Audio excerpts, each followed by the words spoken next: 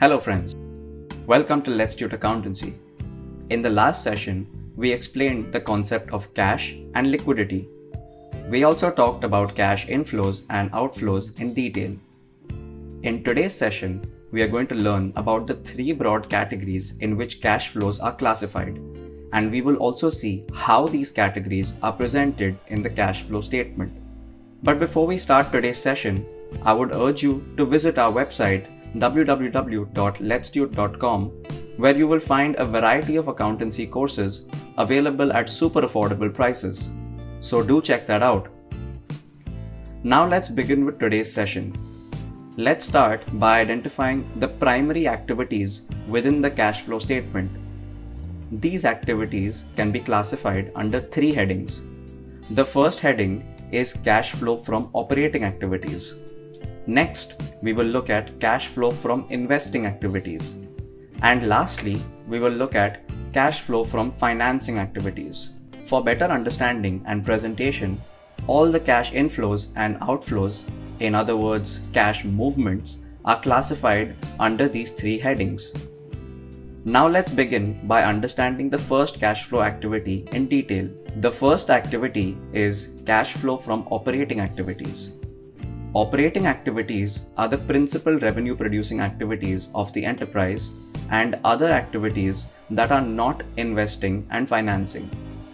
In simple words, here we record the transactions related to the sources and uses of cash from regular business activities. When we think about examples of regular business activities, such activities would include buying and selling of goods, providing services to customers, paying salaries to employees, and making payments towards expenses for the day-to-day operations of the business. To put it in simple words, we can say that here we record the transactions related to the income statement. The amount of cash flow arising from operating activities is a key indicator of the extent to which the operations of the enterprise, organization, or business have generated sufficient cash flows to manage activities like paying dividends, repayment of loans, making new investments, etc., without borrowing additional funds from external sources. We hope that the first activity of cash flow statements has been made clear to you. Now let's understand the second activity within the cash flow statement, which is cash flow from investing activities. Under the second heading of investing activities, transactions related to the acquisition and disposal of long-term assets and other investments which are not included in cash equivalents are to be shown. In simple terms, we can say that the cash transactions related to the asset side of the balance sheet are to be shown here. For example, a company purchased new machinery worth 1 million. This transaction will be recorded as a cash outflow transaction under the heading of cash flow from investing activities, because it involves expenditure made towards acquiring a fixed asset for the business. Let's look at another example. The sale of an investment worth 200,000. This is a cash inflow transaction which will be classified under the heading of investing activities within the cash flow statement. This is because the sale of an investment brings cash into the business. Cash flow from investing activities also indicate the expenditures made towards resources intended to generate future income and cash flows. For example, the purchase of a non-current investment is a cash outflow transaction, which will be recorded under the investing activities heading in the cash flow statement, since this purchase will generate revenue from the investment in future. Now let's move to the third activity within the cash flow statement, called cash flow from financing activities. Financing activities comprise of activities resulting in the change of the size and composition of the owner's capital and borrowings of the enterprise.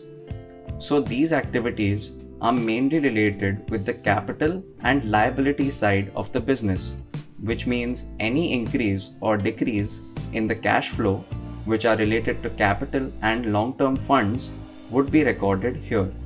For example, a company bought back shares worth 2 million.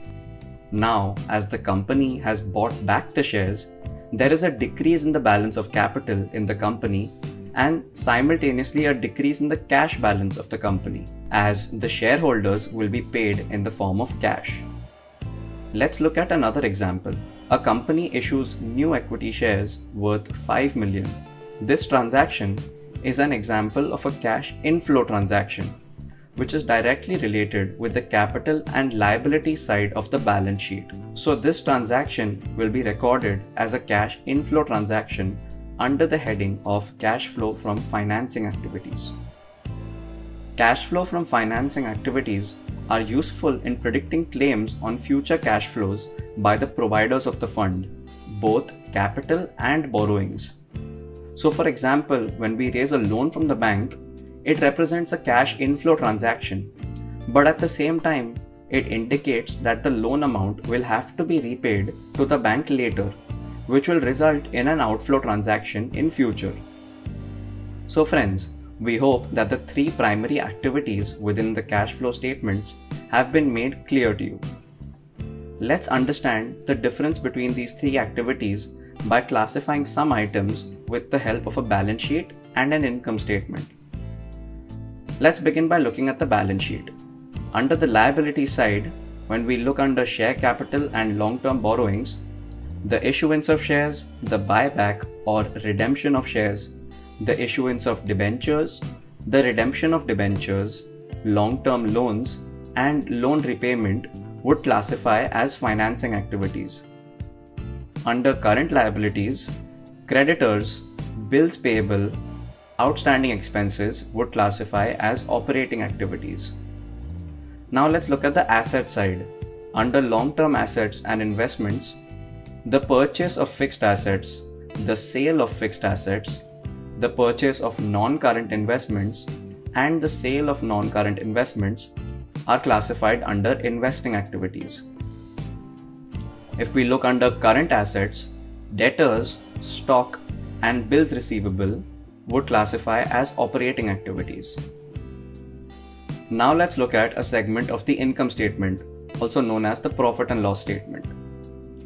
Payment made towards goods and services, employee salaries, other expenses, and the receipt from sale of goods and services classify as operating activities. Let's revise what we learned today by solving some multiple choice questions. I would encourage you to pause the video once each question is displayed, note down your answer, then you can play the video to verify your answer and also listen to the explanation. So let's start solving. Question number 1. The cash flow statement can be categorized into how many headings? Option A, 3, option B, 4, option C, 5, or option D, 6. Come on friends, we just discussed this. The answer to this is option A, 3. The three activities which I just mentioned were operating, investing, and financing activities. Let's look at the next question. Question number 2. Which activity in the cash flow statement is related to a change in the size of owner's capital? Option A, investing activity. Option B, operating activity. Option C, financing activity. Or option D, none of the above. The answer to this question is option C, financing activity. As we discussed earlier in this session, financing activities comprise of activities resulting in the change of the size and composition of the owner's capital and borrowings of the enterprise. Let's look at another question. Question number 3. Which of the following statements is not an example of a cash flow from investing activities? Option A, a company bought machinery worth 200,000. Option B, a company purchased shares of XYZ Limited worth 300,000. Option C, a company purchased debentures of ABC Limited worth 20,000. Or option D, a company has issued new debentures of 200,000. The answer to this question is option D. A company issuing new debentures of 200,000 is an example of a financing activity. Options A, B, and C are examples of investing activities. Question number 4. Company B paid $500,000 for a business loan.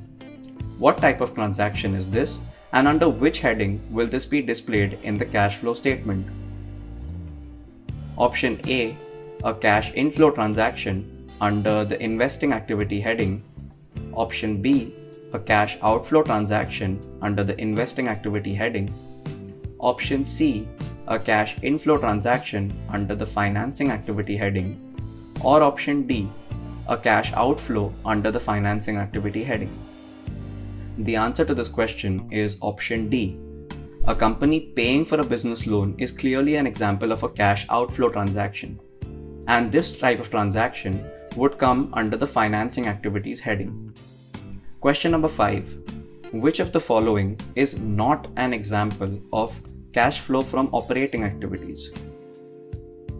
Option A, cash receipts from sale of goods.